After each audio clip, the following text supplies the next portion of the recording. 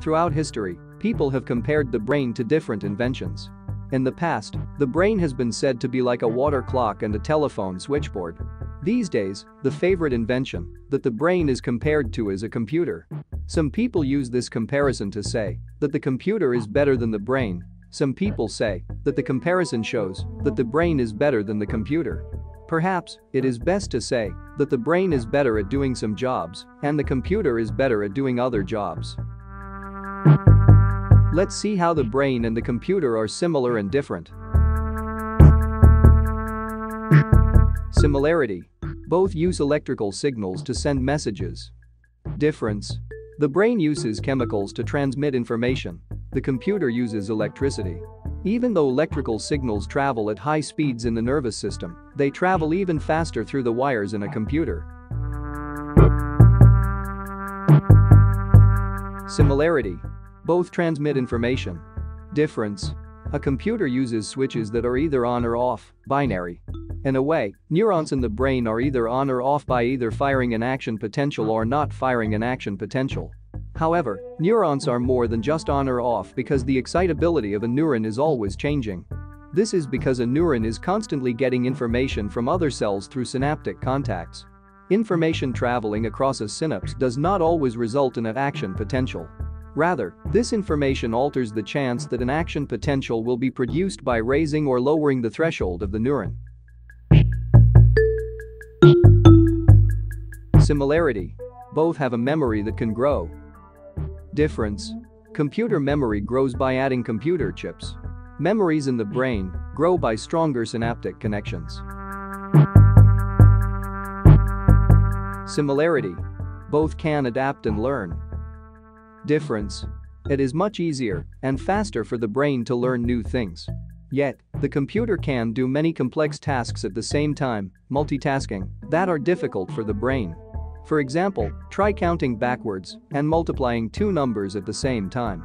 However, the brain also does some multitasking using the autonomic nervous system. For example, the brain controls breathing, heart rate and blood pressure at the same time it performs a mental task.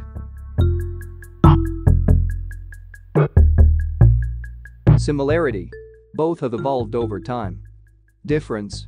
The human brain has weighed in at about 3 pounds for about the last 100,000 years. Computers have evolved much faster than the human brain. Computers have been around for only a few decades, yet rapid technological advancements have made computers faster, smaller and more powerful. Similarity. Both need energy. Difference. The brain needs nutrients like oxygen and sugar for power. The computer needs electricity to keep working. Similarity. Both can be damaged. Difference. It is easier to fix a computer, just get new parts. There are no new or used parts for the brain. However, some work is being done with transplantation of nerve cells for certain neurological disorders such as Parkinson's disease. Both a computer and a brain can get sick. A computer can get a virus and there are many diseases that affect the brain. The brain has built-in backup systems in some cases. If one pathway in the brain is damaged, there is often another pathway that will take over this function of the damaged pathway. Similarity. Both can change and be modified. Difference.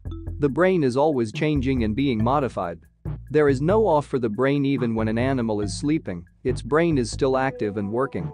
The computer only changes when new hardware or software is added or something is saved in memory. There is an off for a computer. When the power to a computer is turned off, signals are not transmitted. Similarity. Both can do math and other logical tasks. Difference. The computer is faster at doing logical things and computations. However, the brain is better at interpreting the outside world and coming up with new ideas.